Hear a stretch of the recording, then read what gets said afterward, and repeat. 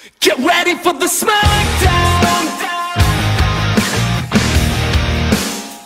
Get ready for the smackdown. How you gonna react when you're put in the back now?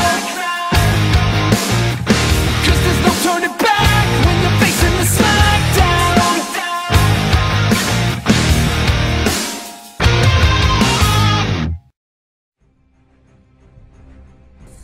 So guys, I hope you guys enjoyed that first fight with Adam Strange versus the Star-Lord. Once again, Blue Knight 728. This one's from another rookie, D. Holler 1. And he pits a very interesting fight. And you'll see. Vilgax from Ben 10 versus Tony Stark, Iron Man. Yeah, Vilgax versus Iron Man. A very interesting fight. I don't mind people giving me characters from the Ben 10 universe. So we'll kick it off with Vilgax. Vilgax, of course, was pretty much the quintessential main antagonist, main archenemy of Ben 10. His hatred of the Tennyson family goes back to Ben's grandfather.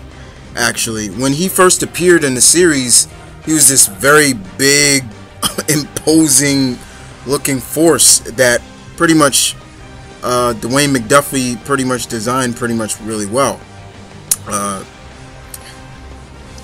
He was a warlord. I'm forgetting the name of his race. Chimera Sit Sakchi Genchi. I forgot the name of it.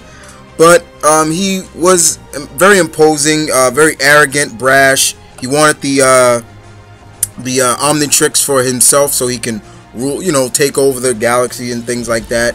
Later on in the other series, he started to gain different powers and everything like that. But he pretty much stayed his same old arrogant overlord self, but still very imposing. But pretty much over time, Ben would always find a way in defeating him. Even when he would change his forms, like he would go from this to being like a giant squid-like looking character. Pretty much what his race is, but Vilgax is cool no matter what. So let's move on to his combatant, and everybody should know this guy right here. Yes, the Armored Avenger himself, founding member of the Avengers, Mr. Tony Anthony Stark. We all know the story of Iron Man, billionaire, playboy, philanthropist, genius. He's probably one of the he's one of the smartest individuals in the Marvel universe. And his suit always goes through different upgrades and technology for good reason. Thank you. For wondering, his current suit now, the Bleeding Edge armor, is pretty much, as I like to say, bioengineered. It's pretty much more bioengineered than just technology. Like, he just puts on a suit of armor now. Of course, he's got the repulsor rays, the unibeams, the guiding missiles. He's able to use a unisword now. Like, he can use his repulsor sword. He can make his repulsor beam into like a blade and things like that. The armor gives him superhuman strength, pretty much makes him nearly invulnerable.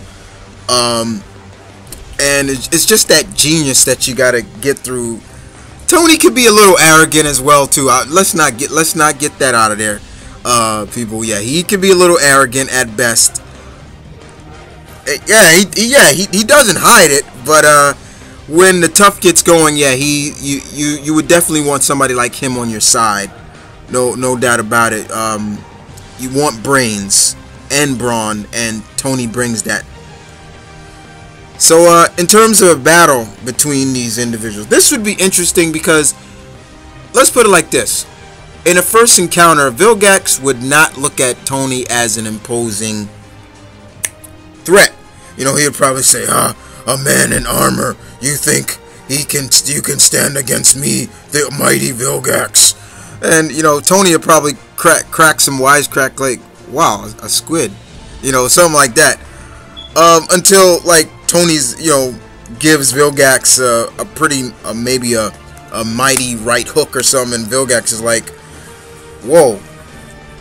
But yeah, it's gonna take some time, but I think Tony can get on Vilgax's nerves, and that'll play to Tony's advantage basically, because Vilgax, he gets arrogant and brash, and he's easily angered, but he is a seasoned warrior.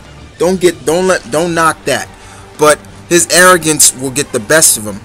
And let's put it like this, guys. If Vilgax loses to a bunch of teenagers, in a way, what do you think he'll lose to a man in armor?